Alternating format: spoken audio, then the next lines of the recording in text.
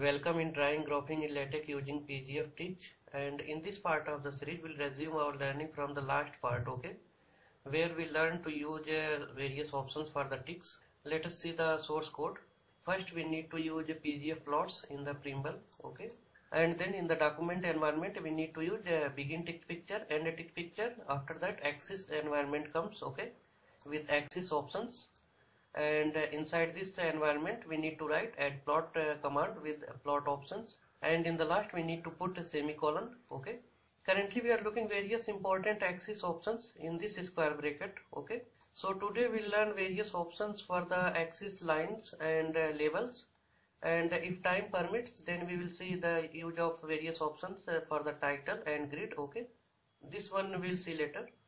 Here I have written one example in which x and y ranges are same, -4 to 4, okay, and this is the output. Now we'll see various options for the labels first, okay. So I'll write here. With the help of PGFPLOTS package we can use 4 types of axis: semi-log x-axis, semi-log y-axis and log axis, okay. For example, if you want to plot your data function at log scale, then you can use a log axis, okay. So in this case you have to write log axis at this place, okay. Now we'll see the options for the label. You can use x label, y label and z label, okay. So just write here x label and y label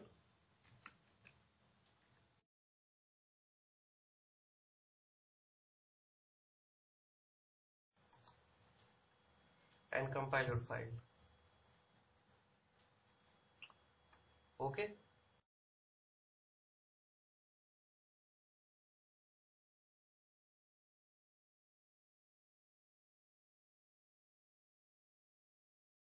It is better to put the text inside curly bracket if you are using more than one text separately, okay. Next option is label style. So if you want to put a common style for x and y axis, then you can use label style. Otherwise you can use x label style, y label style and z label style, okay. So I'll take x label style and y label style. Each option is separated by comma, remember this. Now I want to change the color. For changing the font style we can use font option. I want to use boldface, so just write here BF series. Also we can change the family, font family. For example, I want to use SF family. If you want to put your text in italic, then you can use its shape, okay. Just copy this.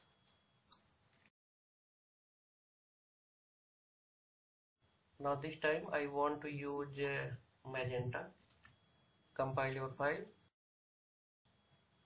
Alright. We can also change the font size. So at this place just define your font size. For example, I want to use large. Alright, this one has been increased. We can also change the spacing between axis line and label, okay. So for this we can use X shift and Y shift option. Just write here Y shift and then define your dimension. For example, I want to use -3 mm for shifting the Y label in downward direction, okay.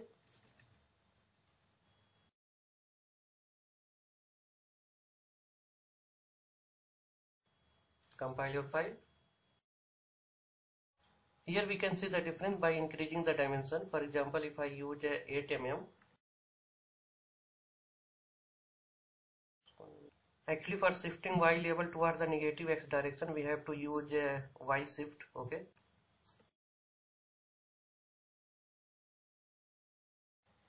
Alright, so it's working now.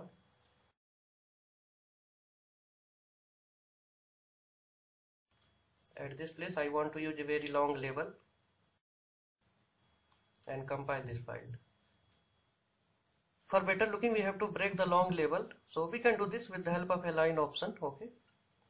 So just go to Y label style and in a curly bracket just write align. For the alignment we have 3 options. we can use left, center and right. I want to align my text at the center, so I'll write here center. And also we have to use a double backslash for breaking the long label. Okay. Alright. So in this way you can break your long label. Here we can observe that text are not italic, although we have used its shape for both X and Y labels.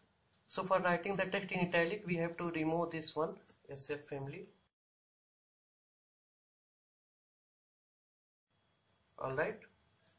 Now we'll see the options for the axis lines. Okay. Axis lines we can use for the common setting. We have 5 options: left, middle, center, right, none. And for X line we can use top, middle, center, bottom, none. And for Y we can use left, middle, center, right, none. Okay.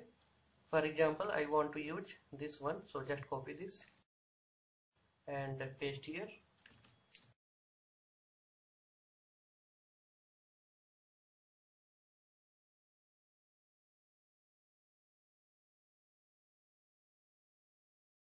You can use top option for keeping X axis at the top. Okay. For middle you can use middle option. For keeping at the bottom you can use bottom option, and for removing X line you can use none option. Okay. So I'll use only top. And for Y axis I want to use left. Okay.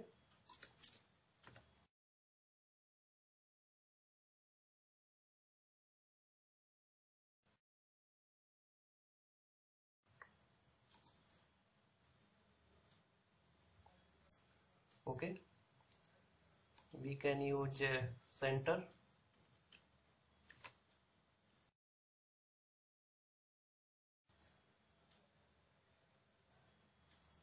All right.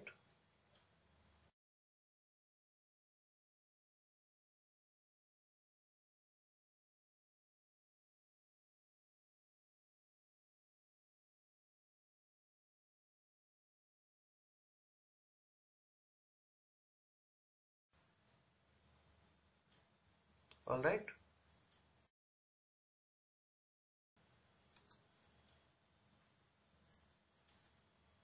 Here we can also change the style of the arrow. Okay, several types of arrows we have seen in the TikZ tutorials. So same options we can use at this place also. So for this, first we have to use axis line style. Okay, for the common setting. Otherwise we have to use X axis line style, Y axis line style and Z axis line style. I want to use this one. In this curly bracket just write the code for the arrow. Okay.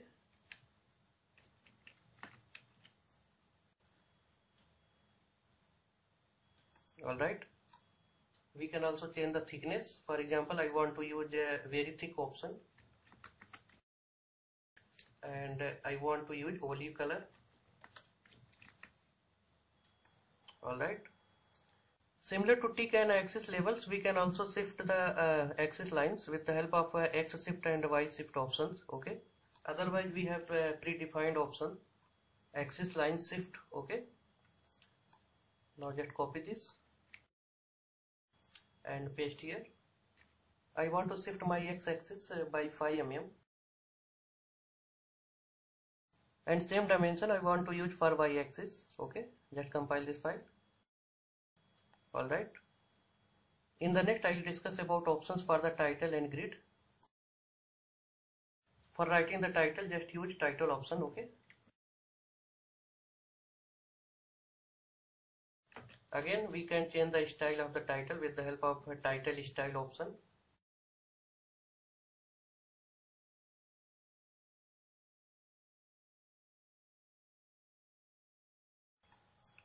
Alright.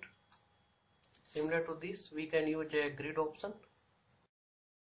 Here we have 3 options for the grid: major grid, X major grids and Y major grids. For the X major grids and Y major grids, we can use true, false.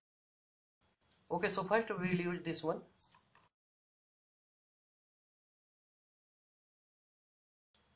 For changing the style, we can use a grid style option. I want to use very thin grid, so for this we can use a very thin. We can also change the opacity. Okay.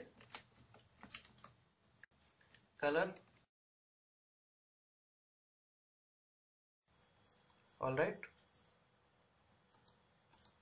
Now next option is legend, but this one we'll discuss later. Okay. Before this, I want to discuss about plot options. So I'll write here. We can generate the plots with the help of mathematical expression. Okay. Also we can generate with the help of coordinates. Plots can also be generated by loading the data from the tables. Okay. In order to create plot, we can also use GNU plot, from where we can import the numerical data. Okay. Alright, first we will see about expression. Okay. So just copy this and paste here. In this curly bracket, we have to define our expression. Okay. For example, I want to plot y equal to x. So just write here x. Alright.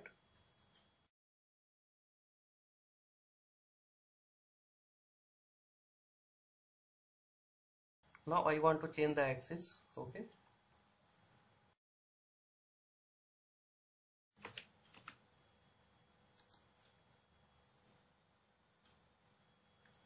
Alright.